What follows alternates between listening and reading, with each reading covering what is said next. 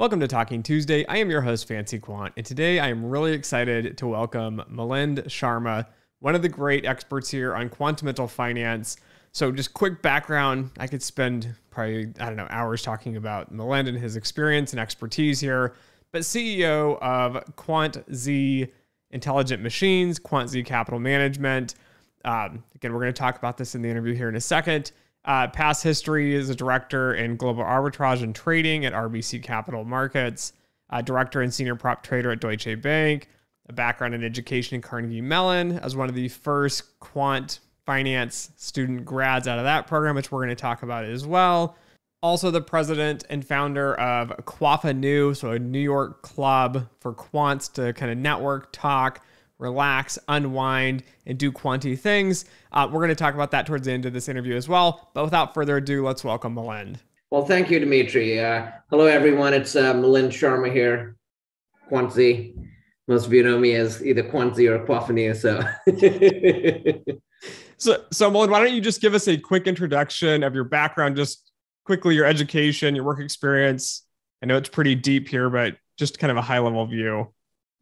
Absolutely. And again, thank you for the opportunity to address your audience, Dimitri. I've been in the quant space now, at least, this sort of in the industry for just over 25 years now. And, we were just talking about Peter Carr. So I was fortunate to show up in New York about the same time as our dear departed, the incredible and amazing Professor Peter Carr had showed up at Morgan Stanley from Cornell, and I had just, come in from Pittsburgh, Carnegie Mellon. So just to kind of go back and sort of reverse chronology on the education side, I was actually at Carnegie Mellon. Well, I was, I guess maybe I should do it more in forward chronology. That'd be more logical. So I was, I had managed to publish some stuff in astronomy when I was in boarding school in Canada, and I always thought I was going to be an astronomer. Now, as it turns out, for various reasons,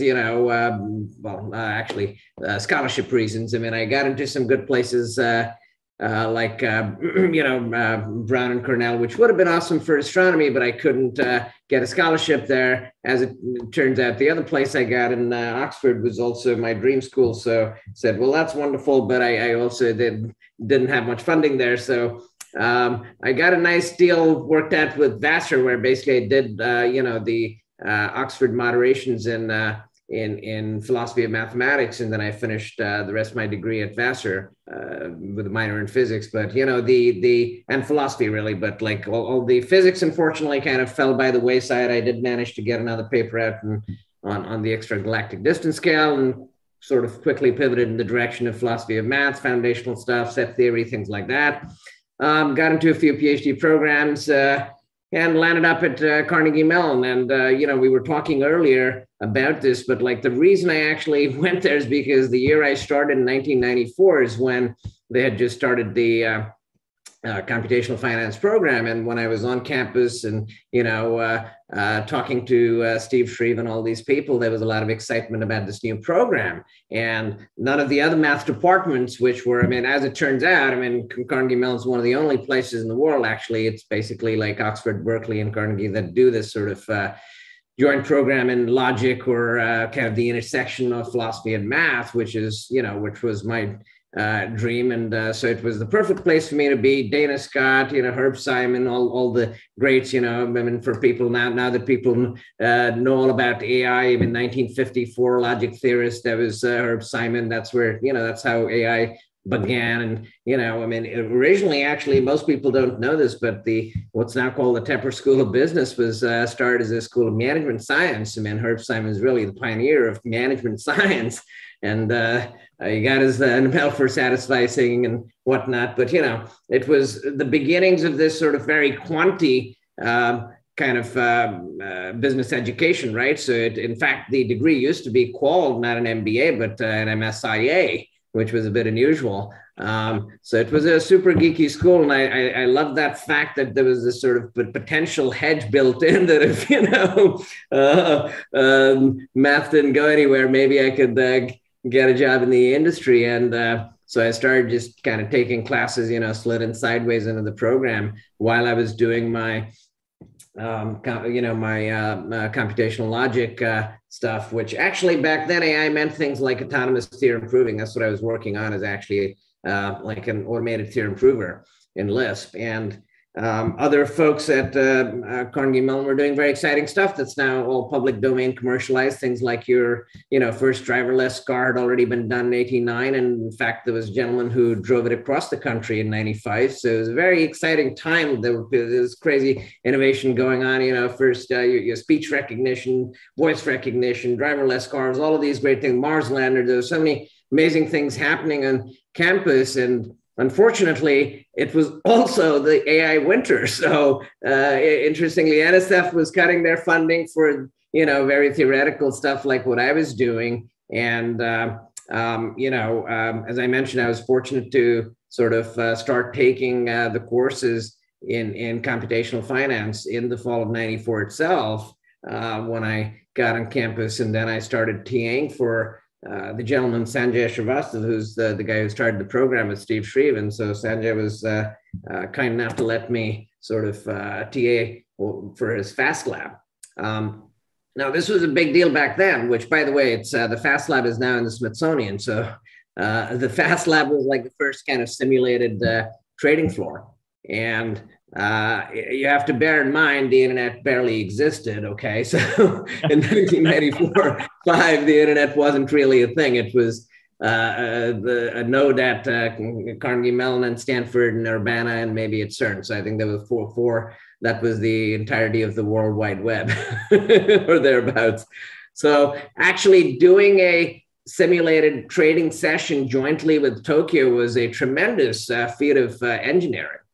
We had to have a satellite dish parked outside,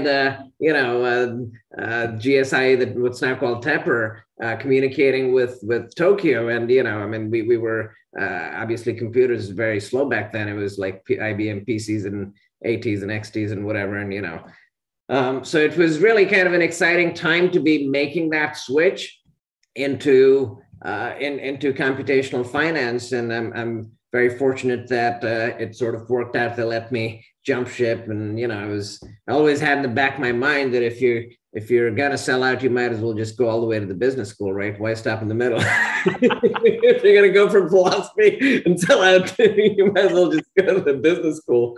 So what made you decide to go into that realm? I mean, this, for us today, right? We all know what quantitative finance is. There's lists of schools and topics online. But, coming back to 95, this new program's kind of just stemming out of this. Was it just out of pure curiosity, or like what was the driver for you? No, thank you. Well, as I mentioned, I'd already started taking the classes in 94 and then started TAing for the program. So I was TAing the FAST lab, and sometimes actually sleeping in the FAST lab. That was my third office. I had to, because I was in the other program, I had an office in Math Department and CS, but my other office was in the FAST lab. And so, I was sort of often pulling all-nighters in the FAST lab. But actually, what really happened is when I was finishing undergrad, and I knew that I was completely unemployable. I had no idea, I had not tried to take any really useful courses. Like I didn't have any courses in econ or finance or anything, but I just randomly, I did have a near perfect GPA, and I had some pretty good academic credentials and some papers in astronomy and whatnot. So I went and interviewed randomly with BlackRock, firms like that. But now at the time, BlackRock was about 30 people in a small office in 235 Park Avenue. So it wasn't actually that prestigious a job. In fact, it was more like, who are these people? I mean,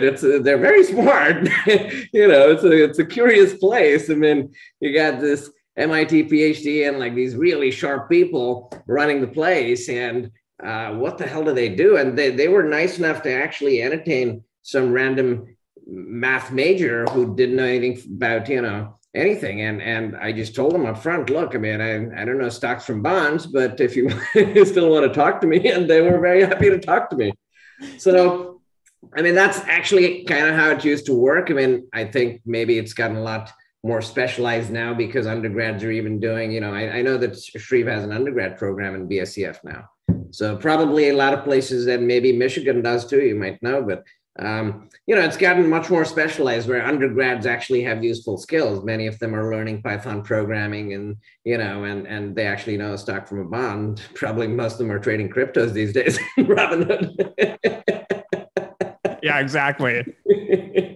So, I was deliberately trying to just learn the very pure stuff. Like, okay, let's do lambda calculus. Let's learn a little bit about Brownian motion and things of that nature. Things that are hard to do in real life once you get out, right? Because philosophy, or I should say, like things like history, or there are things that are maybe easier to learn on your own, but there are things that are not so easy to learn unless you're taught. And I would say that Brownian motion is one of them.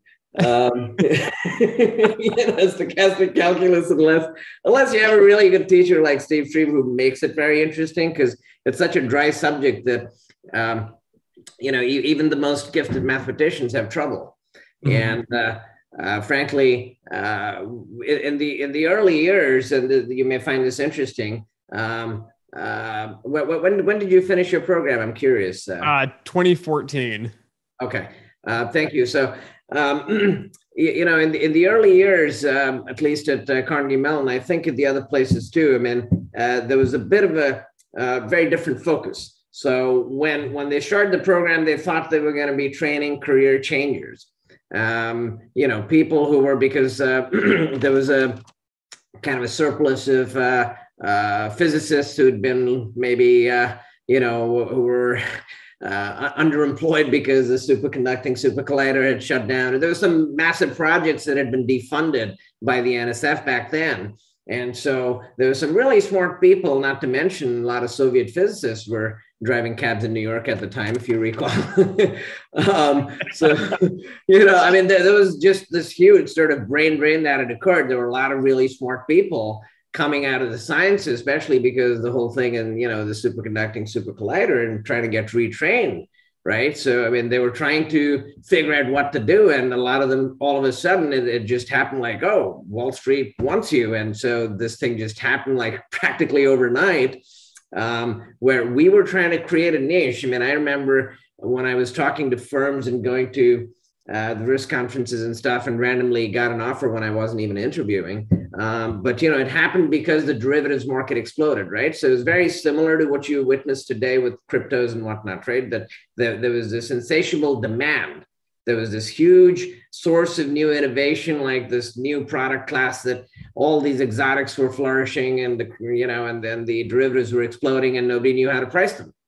Yeah. So actually, that's really what happened. Is I wasn't looking for a job at the time in the fall of '96, but basically I went to the risk conference at the Hyatt here in New York, and sort of that led to multiple job offers, just because I was walking around talking to Bankers Trust and Chase and all these firms, and and they needed people who could price exotics, and we were amongst the very few who had a degree or some clue, some qualification, and just being able to do that.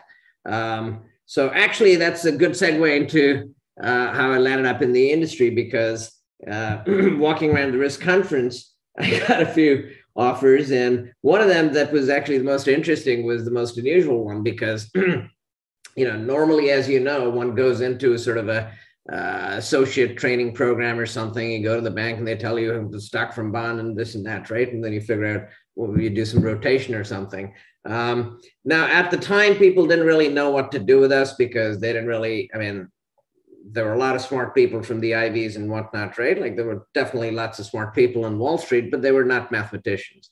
That was almost unheard of. So there were maybe 2 or 3 on a given trading floor. You might have had one. Actually, you have some outliers, right? Like you had folks like Fisher Black and Emmanuel Derman at Goldman. You had some real big wigs, but there were not a ton of, random quants like myself, right? Like just smart guys, but not Fisher Black, right? Yeah. it was a It's right. Like you had some of these real, Nobel laureate type of guys sitting at Goldman, and most other banks didn't have anything, and they didn't even know what to do with the quant. They were, why do you need a quant? What the hell is all this stuff? Or what are you talking about? We trade futures. We've never heard of any of the stuff you're talking about. Like, what are these theorems that they're proving with stochastic calculus? Why do you need that? So, but what actually really kind of, I think, made this whole thing explode is that, initially we were kind of sort of a hammer looking for a nail, right? Like, okay, where's the demand going to come from? And she was like, well, there's all these derivatives that need to be priced. So we're going to take all the, PhD ex-faculty types and retrain them. And actually, the very first year they had 6 students. I believe all of them had PhDs. Or 2 of them were, even 3 of them maybe were ex-faculty or something, postdoc ex-faculty from, places like MIT and Urbana and whatever. So all smart people who were looking to get retrained. And then what happened is that, the derivatives demand did explode. And pretty soon there were a bunch of scandals where people lost money. And I'm sure you remember all these types of scandals like Procter & Gamble, Gibson Greetings, actually Orange County happened around this time. So it might have been 95, I think. Orange County filed for bankruptcy, and, the treasurer, Robert Citron, was a client of Merrill Lynch, my former alma mater, and, it was a big scandal. And that's when a lot of banks got serious, and they said, we got to price these things properly. We need risk management. So I'll get into those 2 things separately. One is, the losses that led to the creation of kind of a mandate for risk, which shockingly did not exist till the mid-90s. You would have thought that like looking back today, right? It seems kind of ludicrous that most banks and even asset managers didn't have any risk management. But when I showed up at Merrill Lynch in 1997, that was their first considered effort to have risk on the buy side. Okay, there was no formal role. There was no chief risk officer at Merrill Lynch Asset Management in 1997. I was hired as part of an effort to create the whole risk function. And as I mentioned, even before that, I did a brief stint at Ernst & Young, and that was actually the most fascinating job really at the time because, with a lot of this derivative stuff has kind of gone by the wayside now. Right. So nobody's really pricing exotics anymore. But at the time, there was this insatiable demand because a lot of firms were trading crazy stuff. I mean, Bankers Trust made its name and reputation on LIBOR cubed swaps and all kinds of, newfangled products that, looking back again, you wonder, why would anybody want to trade all these ratchets, cliques, whispers, passport options? And I mean, the stuff that really the mathematicians love to price, and it made for a lot of good PhD theses, and academics loved it. They got into the game, but eventually it all blew up, and now we say, well, why on earth would anybody trade that OTC? Yeah.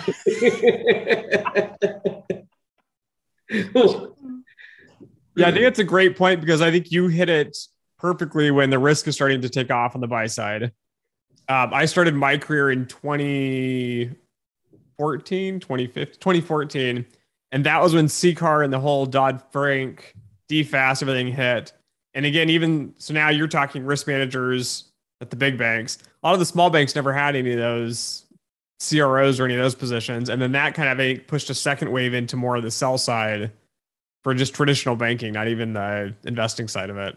Yeah, absolutely. So, it is interesting how this industry has evolved. And of course, look, it's gotten much more, it's clearly more mature now. And unfortunately, a lot of that excitement of the early days of derivatives pricing and, going to them. And I actually met Peter first at that infamous risk conference where there were probably like 3,000 people packed into the Hyatt. I mean, those were the days when, Risk Magazine and the Risk Conference was huge, right? It was like a real kind of who's who of all the big brains would show up. And actually, I mean, the quality of path-breaking papers being presented at a risk industry conference may have far exceeded anything you would have seen in academia. So it was really kind of an amazing time in history looking back.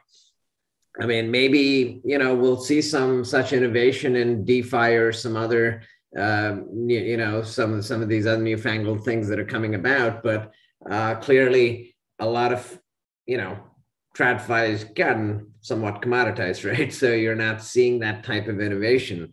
And even in the late 90s, when, actually, the reason I took the job at Ernst & Young is because it was such an unusual situation where, for a kid with no experience and no knowledge of anything, just because I knew how to price all these exotics, they gave me the chance to build the first derivatives pricing engine and run this little research group and basically sit in the middle of the, so Ernst & Young has a very special capacity because at the time it was Big Six, but they had 8 out of 12 derivative subsidiaries that they were certifying. Now, the way these derivative swapcos used to work is that, they were credit enhanced vehicles. So in order to do a swap or to trade these exotic derivatives, you really wanted a AAA rating. So the bank had to create a subsidiary, right? And that swapco would then sort of be the counterparty. So you didn't want to directly face Lehman or Bankers Trust, but you would face Lehman DP, or you'd face Bankers Trust DP. And my job was to certify all of these DPs. But you see, the beauty of the job was that because I had to face all the DPs, I got to sit in the middle and see all their models. Now, there's no other job in Wall Street where you could actually see, if you were sitting at Lehman, you didn't know how Bankers Trust was pricing that exotic, or if you're sitting at BT, you didn't know what JP was doing, but because I was sitting in the middle, I knew everybody's models, right? And better still, they had to cooperate with me. They had to help me validate their price independently up to 2 decimal places. So that put me in a very strategic situation in this sort of hub and spoke model where basically, I not only get to create the derivatives pricing engine, but, sort of see how all these smart people at the various derivative subsidiaries were doing it. So anyway, that's a bit of a digression, but the point is that sort of thing is what made it all take off. Now, eventually, during the credit crisis, some of this came home to roost when many of the these type of exotic trades really soured. But now I'm like kind of going a bit, jumping ahead a little bit, because if one were to do this a bit more chronologically, you kind of had the whole derivatives wave cresting, and then it was more risk management because of all the losses. And, as I mentioned, Merrill got serious about it in 97 because there was a mortgage trader that had actually hidden some tickets, and what was it, Javi Rubin? And so they lost, 300 million, which doesn't seem like a lot of money these days, but it was enough that they had to, sell South Tower and lease it back. And so they got serious about risk management as a result of that in 97. And the other banks did pretty soon. And then, the BIS requirements and VAR and all of that stuff started happening around the same time. So there was actually a lot of innovation on the risk side. And I have to say that the programs, were very responsive in modifying their curriculum. So, I spoke to at least, certainly with Carnegie Mellon, I was in touch with them quite a bit, and Sanjay immediately pivoted and started adding courses in risk and training guys to that. A few years later, I said, you know what, looks like the buy side's taking off. So this is hard for people that believe today. Maybe a lot of quants may not appreciate this, but in the 90s, there used to be a real sort of caste system. A hierarchy between the level of sophistication between the sell side and the buy side. So the smart quants, the really high-powered quants, were kind of sitting in the sell side. Mm-hmm. And the buy side was not quite the widows and orphans, but they were sort of, maybe not as sophisticated, right? And then over time, these things kept blowing up, then they got really smart and they started hiring their own PhDs and said, well, wait a second, shouldn't we have smarter people than the ones who are selling us stuff? Because obviously, you shouldn't trust what any salesman.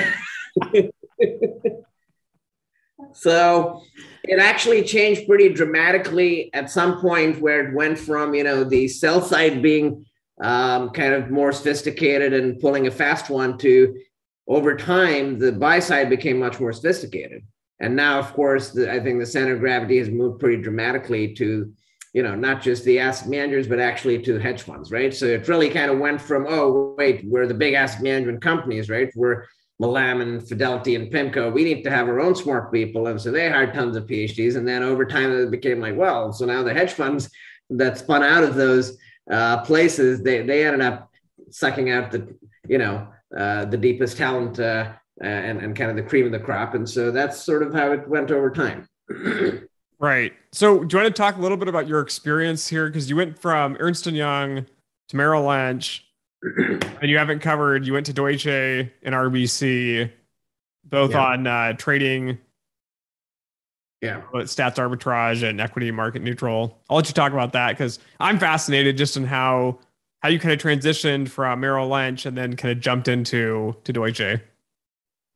Yeah, I mean, that would have been very unusual. But what happened is actually that, Merrill was undergoing a bit of a transformation. And, Milan used to be, asset management used to be kind of a sleepy backwaters buried within private wealth as a cost center. About the time that I showed up and they got serious about risk, and, I did actually do my risk job at first. I kind of built up risk for fixed income initially, and then subsequently for equities, for AI, or they used to call AI, you'd call that alts now, because, don't confuse it with artificial intelligence, but alternative investing was just starting to take off, and hedge funds, and how do you do risk for hedge funds? So I kind of, had the good fortune of being nicely situated in the middle of all this. And for the roughly $500 billion of assets that Merrill was running, I had the benefit of being involved in most of it, except for I didn't have anything to do with munis, but I did kind of get some exposure on how to, I actually built up the system for fixed income first, and then later for equities, and certainly for alts. So I had a pretty good, bird's eye view of these different asset classes. How do they work from a risk perspective? And in the late 90s, there was a big change in leadership. They got some dynamic new leadership, and Bob Dahl showed up, and he was the new president and CIO of Merrill Lynch Asset Management before it got acquired by BlackRock. Now, after the merger, it just became sort of BlackRock, or acquisition, I guess it wasn't merger, and Bob stayed around as vice chairman. But so once Bob took over as president CIO of the firm, he decided, he had been running funds before very successfully, and he wanted to continue running them. And he wanted to basically, while running this gigantic company with, $500 billion in assets, which, back then, by the way, that was a lot. Yeah, definitely. It doesn't sound like a lot these days, because I think BlackRock's running probably $6 trillion or something, but it might have been the second or third largest by assets, but it was certainly one of the largest asset managers at the time. And, he wanted to run these various funds on the side. Now, clearly, this is where the beauty of quant and the scalability of a quantamental process comes into play, right? Because Bob is truly a visionary. He understood how to leverage quant. And, there are people like that I've had the good fortune of working with, like Bob Dahl, or later Boaz Weinstein at Deutsche Bank, who were, there are the very geeky type of quants, your sort of super PhD type of guys who don't see the big picture, and they just get so, deep down in the weeds, they never emerge, right? So, but then it's always nice if you have in a senior management position somebody who's sufficiently visionary to kind of understand, how to leverage quant, right? Because again, the early days when most people did not understand that, oh, well, eventually all stock trading is going to be automated. So don't count on your upstairs block trader, right? Like, this was a very different time. Nobody thought that you would be trading stocks fully electronically, right? So nobody thought it was going to be all algo, and that even most of active portfolio management would sort of head in the direction of where we are today, which is some combination of ETFs and, quant. And Bob was clearly ahead of his times, and I got drafted into that effort. So I was able to launch a whole slew of funds with Bob Dahl in the late 90s, which later, because our timing was very good and we had enormous success in the early years. And I'll tell you what I mean by timing was very good. We got the assets of the fund went literally from 3 million in seed capital to about 30 billion very quickly in a few years. Now, the reason this happened is because performance was extraordinary. And the reason that happened is because we were onto something in terms of factor investing, right? So we were the early folks. There were just a couple of shops doing factor investing. There was the AQR team that had just recently left GSAM, and then there was a subsequent team at GSAM that had taken over from them. And then there was, the group at BGI. So the original sort of, I guess, the successors to the whole kind of West Coast DNA of the Barra folks, the ex-Barra folks, and the Wells Fargo type of index, the first index fund, all of those. But anyway, everybody knows BGI, right? Like very, very successful shop in the quant factor investing space. So that's how small it was. There really weren't a lot of people doing it. Now of course, most people know about growth and value and momentum, but at the time, actually, most people did not. So Farmer French was not really in the vernacular. It wasn't being taught, and most people coming out of business school probably didn't know or hadn't heard of Farmer French. So it really was, the market was much less efficient. And as a result, we were able to beat, even in mutual fund 40 Act format, I think we were beating the indices by a very handy margin, like 14-15% annualized the first 5 years of the fund till I left for Deutsche Bank. And, that was pretty astonishing because in the mutual fund world, it's very unusual to beat the index by that kind of a margin annualized for any appreciable period of time. But this was, as I mentioned, it was the confluence of, hey, this factor investing stuff is new. It's not been arbitraged. That was number one. So one big tailwind in our favor. But number two, which is worth pointing out, is actually that, when does factor investing work best, or when does any kind of quant investing work well? It's when there is some reversion to value or some sort of, thematic tailwind that's kind of helping you out. And as it turns out, shortly after we launched the funds, the NASDAQ bubble peaked. So if you had launched the fund a little earlier, like AQR did, they almost didn't make it in the first 18 months. If you go back and look, AQR had a very tough time, I believe, in terms of drawdown, and their overall kind of prospects were looking pretty bleak because, they were doing the right thing and the smart thing, but, the market was insane. The irrational exuberance that Greenspan talked of just continued up until the first quarter of 2000. And so, every day you'd wake up and these crazy internet stocks like Yahoo would just go up even more. And so, most rational investors, whether quant or fundamental, were really not doing too well. As you can imagine, if there's a few internet stocks that are driving all the gains, it's tough to, it was so bad that actually Barra retroactively tried to create a new internet factor because their risk models were clearly not, they were struggling to explain what was going on. So they just sort of came up with a fudge factor. Let's call it the internet factor. In any case, so that's That's what really helped us, get on the map, was because the NASDAQ bubble was deflating, factor investing was working really well, and we had the right strategy for the right time. So that worked pretty well, actually. Those were the golden years of quant, I would say, from roughly Q1 of 2000 up until the quant quake in August of 2007. Things worked extremely well for this type of strategy. Now, I should point out, because most people don't understand what's going on today, but you see, in a bear market, nobody really rings the bell at the top and says, "Hey, this is now a bear market," right? But if you look at what's happening today, I would be shocked if this is not a bear market.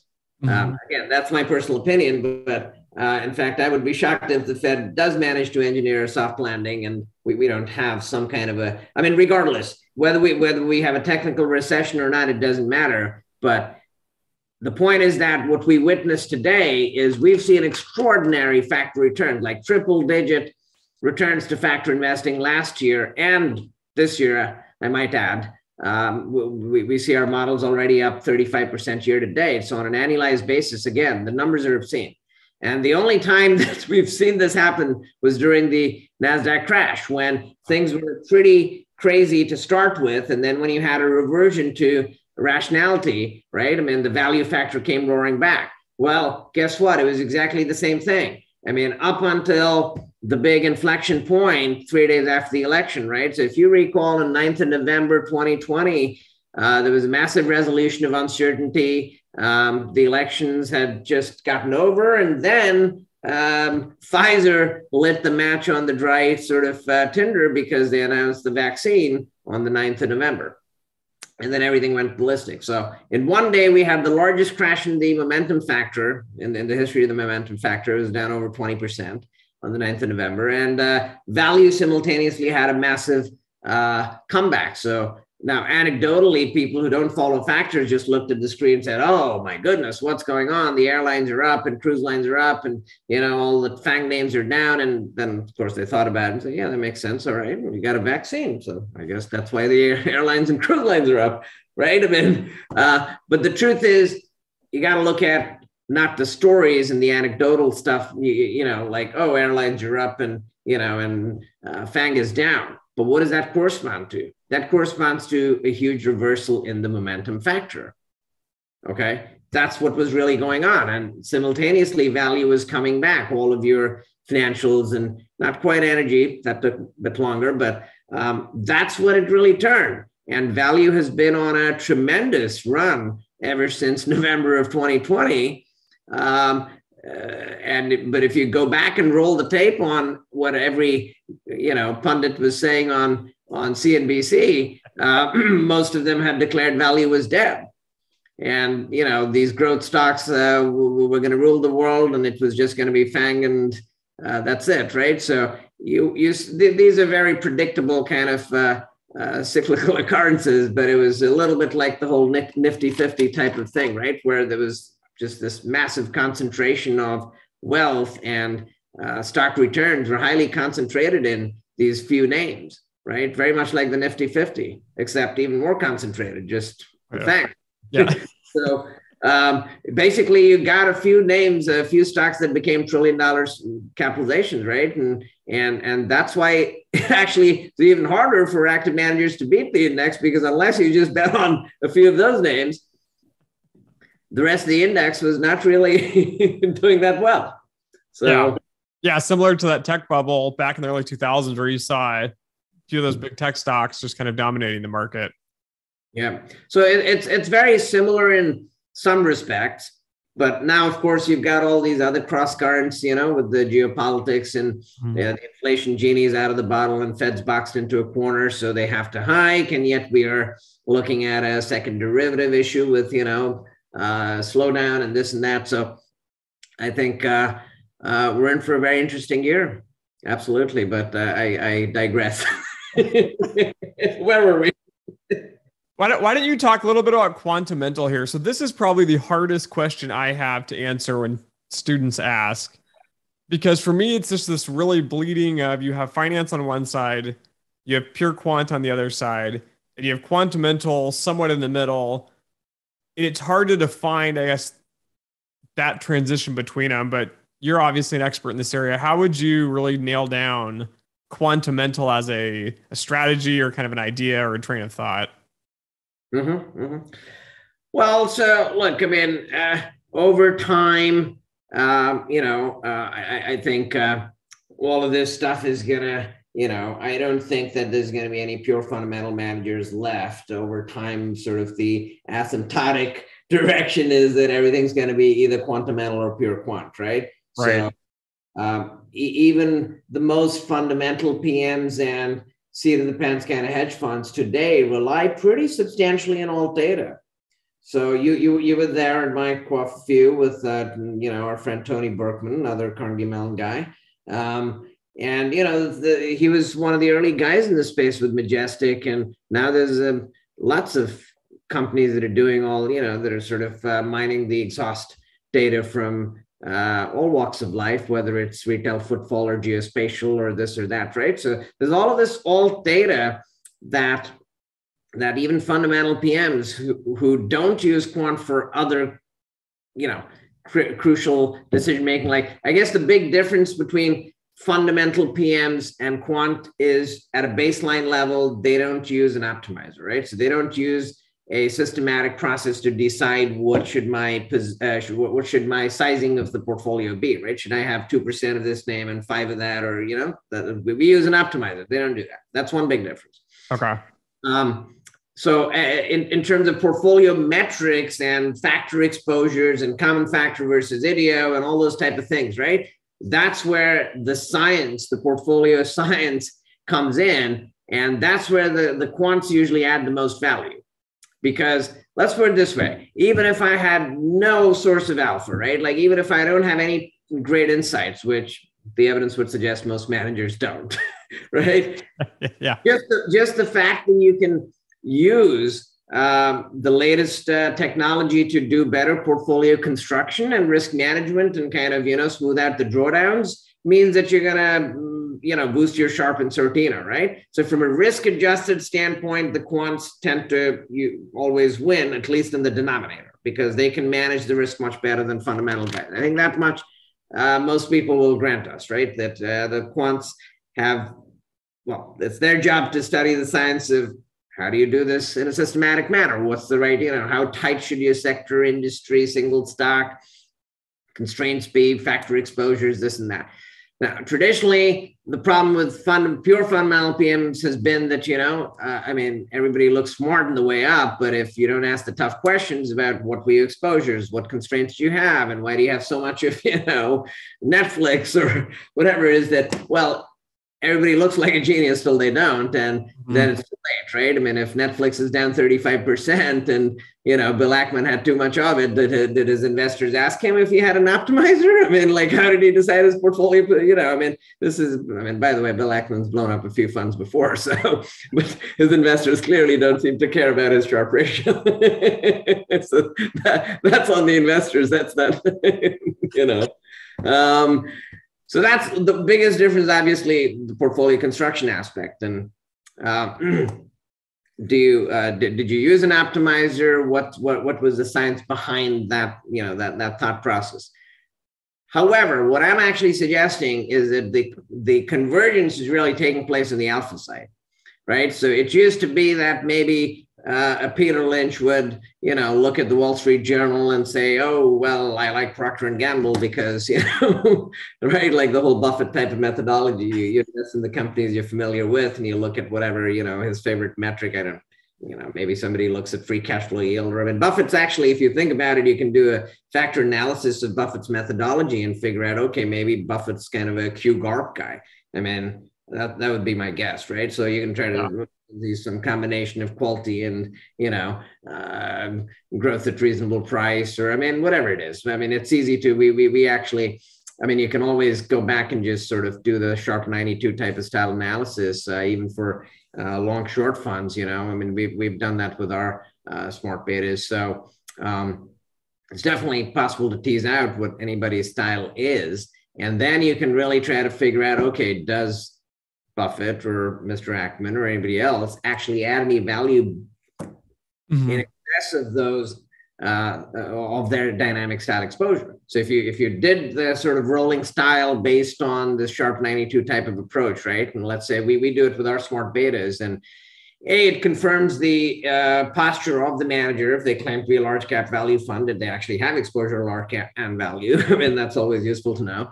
But B, could you have done better if I just gave you, I mean, by the way, that's the whole mission statement of I'm sort of talking my book here with the fintech, with my QuantZ machine intelligence technologies. But what we set out to do with this new entity was to say, hey, I've been running market neutral and standard for quite a while now.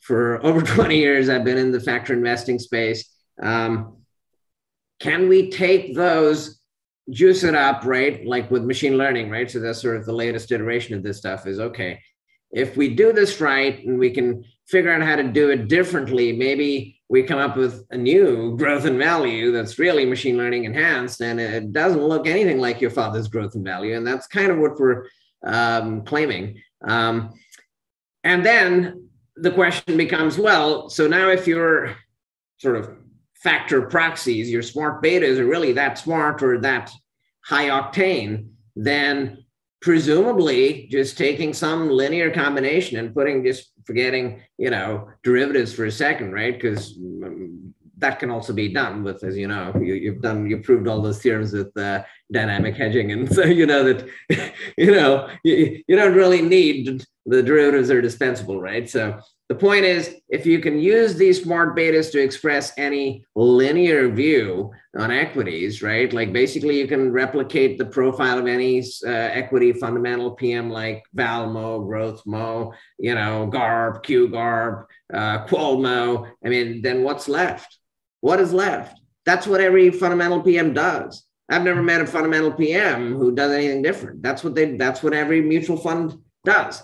So if you were to strip out the conflicts of interest in the system and how brokers get paid and how the system is structured, I mean, in terms of the vested interest, then logically most of these mutual funds should not exist, because all of that can be replicated quite easily with these type of risk premium exposure or factor exposures, if you will. And I would argue that even certain hedge funds, which I will not name, certain well-known funds that charge 2 and 20 for doing a terrible job of, providing factor or risk premium exposure, that can also be disintermediated, right? Because if you're CalPERS or Yale Endowment, right, the question is, why should you pay 2 and 20 type of hedge fund fees if the vast majority, and this is where you have to convince yourself, but our claim is that pretty much any manager in the equity space, and you can extrapolate to other asset classes as well, because factor investing can be extended to them.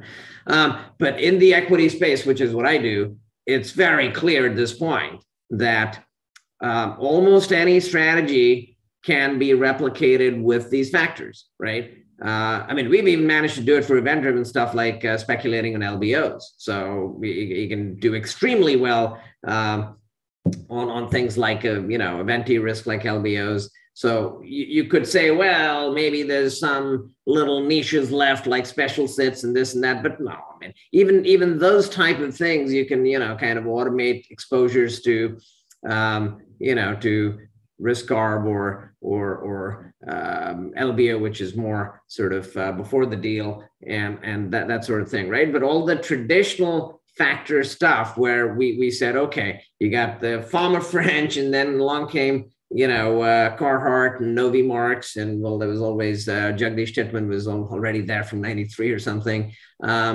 So those were the standard sort of references in the literature, right? And that's how this whole thing came about, is that basically the academics identified a bunch of anomalies and hedge funds jumped all over them, and most of them got arbed. So most of the well-known factors don't work anymore, right? So the evidence is very clear.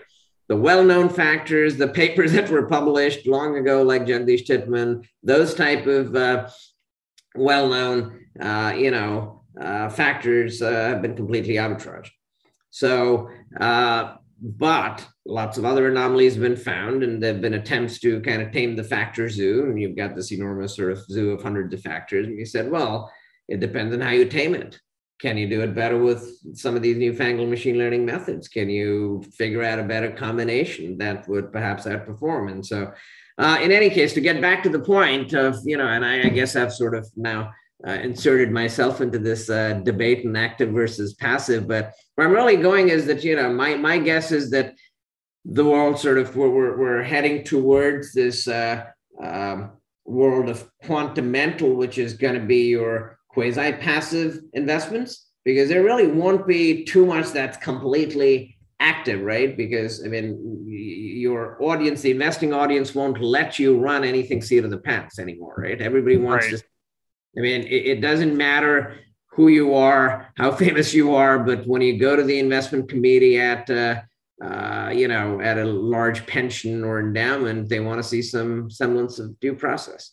What is the process? What's your style? What box do we pigeonhole you into? You can't just be anything anywhere, right? Like that doesn't work anymore. Right. Yeah, that's some of my thoughts on that as I'm looking at it, trying to dissect it. Is it does seem like fundamentals basically being enhanced. I guess you could look at it coming from one side, or you could look at it from the other side of Quantamentals basically replacing, fundamental investing. Right. Exactly. That's what's happened. Because, I mean, the smart fundamental guys who wanted to survive or get ahead of the curve, what they did is they tried to incorporate our type of alpha. They said, hey, I don't need to read the Wall Street Journal every day. I don't need to follow every, earnings call and talk to management and kick the tires, because actually I can just get a rank of alphas from, QuantZ or some other place, or, large firms now have huge internal teams doing things of this nature, right? Mm-hmm. So they can, as a starting point, they can get these alphas that say, okay, on a relative value basis, what's the parents trade? Is GM better than Ford? Is Tata better than Toyota, right? That type of relative value judgment on hundreds of these factors, and then some combo metric, right? Like, so if you said, okay, you're sort of a Buffett disciple, and let's just pretend that, you're one of those guys who believes in some combination of quality plus growth at reasonable price. Now, why on earth would you be doing all this stuff manually, right? It's very inefficient. You need a team of 50 analysts, but that's how the old mutual funds used to do it. They would have enormous teams and all these guys doing stuff manually by hand, reading the journal and, putting numbers in the spreadsheet and building bottom up by hand DCF models. And by the way, I might add, making lots of mistakes along the way.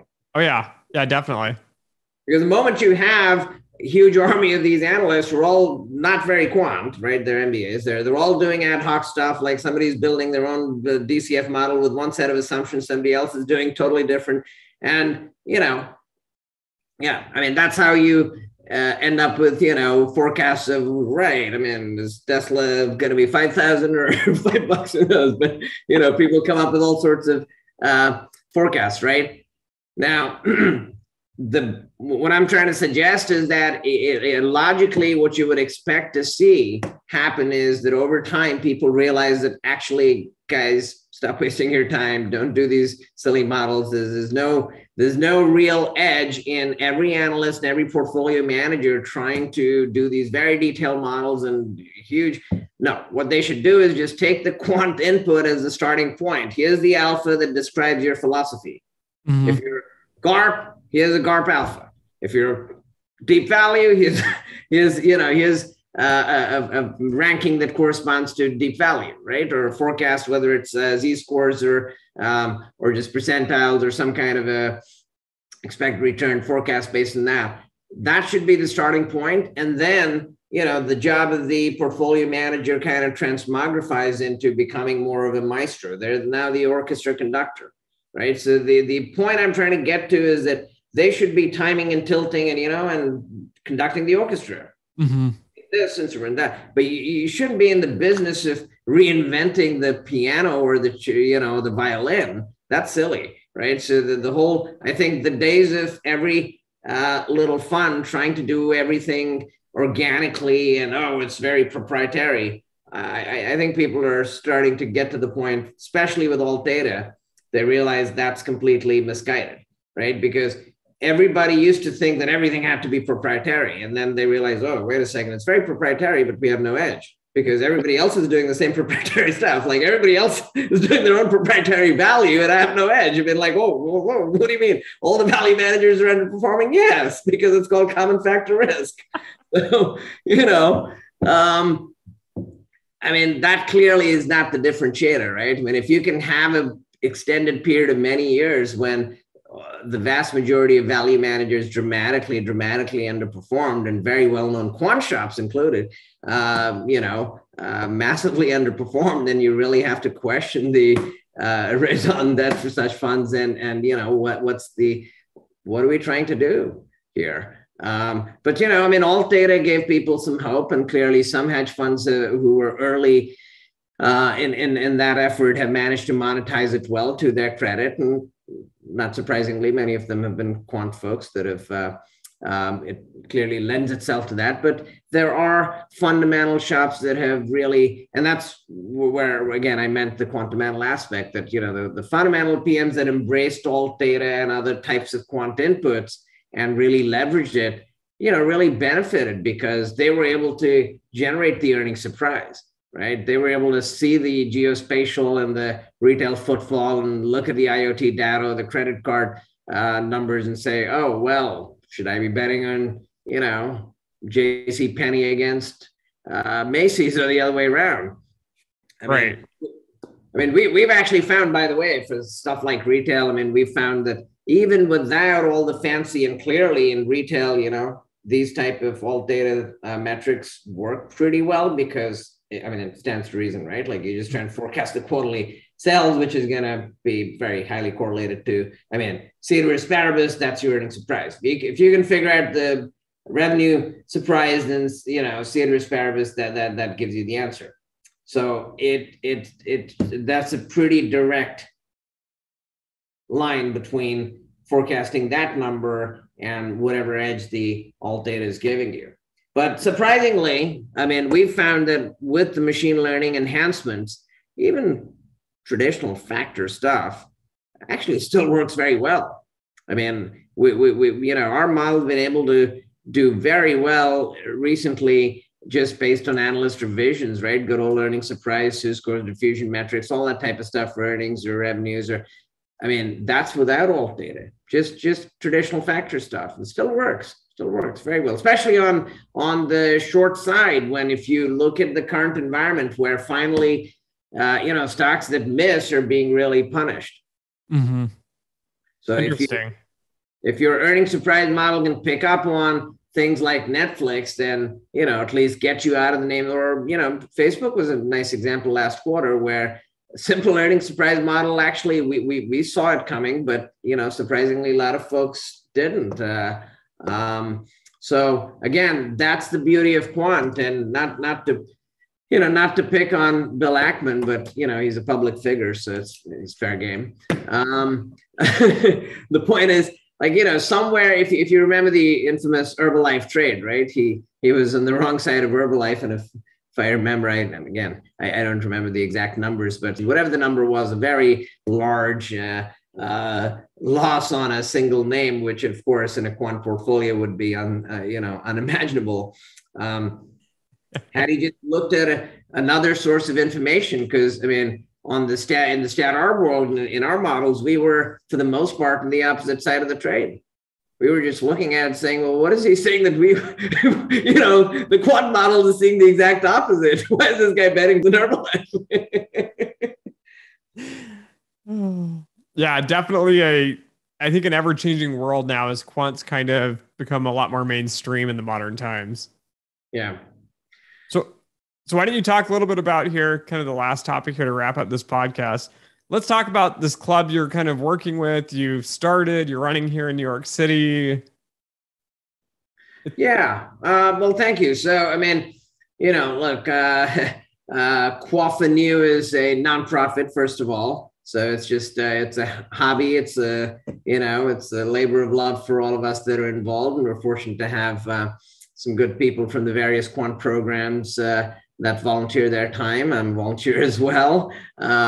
I took over what used to be called QWAFAxNew, and that organization had actually been around for quite a while, for over 3 decades, as kind of a, I mean, at a base level, it's just a drinking club, right? I mean, quaffing a few, but the whole point was that it's a social venue after hours when you don't come in a professional capacity or not representing your firm. You don't have to worry about firm affiliations and what you say on record or off. It was very informal. We just hang out and have a drink. You listen to some cutting edge research and some distinguished speakers. And as you can see from our online presence, we've certainly had a lot of them. We've been fortunate to have great folks like Peter Carr and Emmanuel Derman and so many great speakers. My classmate Uwe Wishtip and Professor Shreve, and more recently, we've had a bunch of book launches. We had Greg Zuckerman talking about his book on Jim Simons, and more recently even about the vaccine. And we're going to have actually this lady who just put out a book on Bill Gross on PIMCO. That's going to be an exciting one. So we do some book launches. Those are cool. People like that, and they want to get the book signed and talk to the author. That's kind of neat. But on the geekier side, I think for quants, just the opportunity to sort of hear from somebody like somebody of the caliber of Derman, and be able to just network with them or their industry peers. That's kind of a nice thing in a very informal setting. So that's the beauty of the club. When I took over, when I was elected president, unfortunately, things had gotten, it had really gone south. The old QWAFA, there was a toxic sort of culture that had developed, and there was a bit of a QWAFA feud going on between the folks that ran it previously. So my first job in hand was to actually blow it up and say, okay, we're just going to dissolve this thing because this brand has now been tarnished, and unfortunately it's become totally dysfunctional. So we actually dissolved the old QWAFA, and that's why we started QWAFAxNew. And the little X in there actually kind of symbolically means the exponential X, like in TEDx. So how they do the TEDx talk. So you've got the QWAFAxNew, it's pronounced QWAFAxNew, but it means QWAFA with the exponential possibilities for New York, new beginnings, potentially other chapters. That's what we were initially thinking. But with COVID, we ended up having members internationally anyway. So people started logging in from California and from Singapore and, and Germany. So we even had some international speakers. So that was kind of a nice thing about COVID, is that A, we didn't miss a beat. We just kept going, online. And B, we managed to attract some talent, great speakers from Europe and other places. And so that was pretty neat too. But let's see. We're back live now. I hope that it's going from pandemic to endemic, so we can continue to do these live events without too many waves. I'd love to have folks like you and your followers attend. We've got a sponsor now, which allows us to make the events free. We welcome any other sponsors who want to, with the live events, we need separate sponsors for drinks, etc. But the nice thing is, at present, we have been able to make it completely free for all students and quants. And that was always my objective. We don't want any barriers to knowledge. So any student from any quant program who wants to dial in and just listen to, to Derman talking about derivatives or the new book on Bill Gross or something, we'd love to have all of those people involved. Just have a very dynamic kind of collegiate environment where people get to have that interaction. I think it's great for students because, they also kind of get to informally network for jobs. It's much better to meet somebody in an informal setting over a drink and just get to know them, and they might actually reach out to you themselves if they like you. It's very different than going to HR and, yeah, going through that process. Yeah, I had a blast at the last one. A few students recognized me and, messaged me on the chat and said, "Hey, I'm shocked to see you here," and did a little networking with them as well, which was nice. Do you guys plan on doing more of those kind of virtual ones where they're online?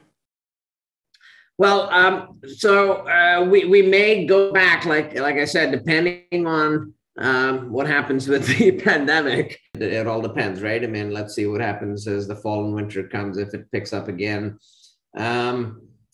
I hope not, but we would love to continue with the live events. So we have that sort of energy here with the old New York kind of crew, but we want to keep the online participation going as well. That's nice to have. Yeah, I mean, we've had thoughts about, kind of better making the content and stuff more accessible and helping people, but we really don't, because it's a volunteer thing, and people do the best they can. So I'm sure we could do a better job, but we already post all the lectures and PDFs that people approve, and some don't, because of firm compliance sort of considerations. But like, to the extent that most speakers do actually don't have an issue with their content being online, so that it's all out there for free. Anyone can look it up. And I think you can actually play most of the old lectures as well. I don't remember. I believe what happened is we ran out of space, so we had to do a YouTube channel. I think you had to put some students had to. We're not competing with you, by the way. Don't we can affiliate with you. Oh, no worries. I'll definitely link you below as well, because I think somebody messaged me and asked. They said this was like great content. It was like industry leaders. Said I learned so much. You know of any other like organizations doing this? And I'm like, no, this is the only one I've ever heard of, and I just got invited. So definitely a great source of information and networking, and kind of a good, I guess, quant realm to kind of hang out in. So more the merrier. I mean, we want knowledge to be free.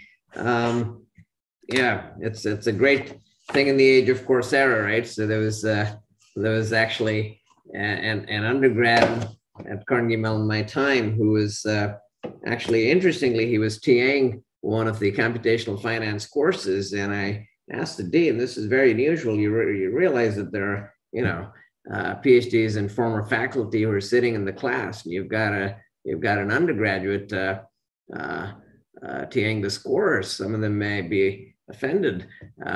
Anyway, turns out that guy's name is Andrew Ng. So that's the guy who started Coursera. And of course, he's well known now in the deep learning world. So yeah, AI, he's a pretty big name. So anyway, it was not a random undergrad. Oh, well, Milind, it was great having you on the podcast. Love to have you back anytime to talk about, fundamentals or investing or anything like that. So thank you for coming on. Absolutely. My pleasure, and all the best with your initiative. I'm glad that you're doing this for the quant world. It's great to have a community. Quants are not that good at socializing. They need a nudge. All right. All right. Thank you. Perfect. Cheers. Good night.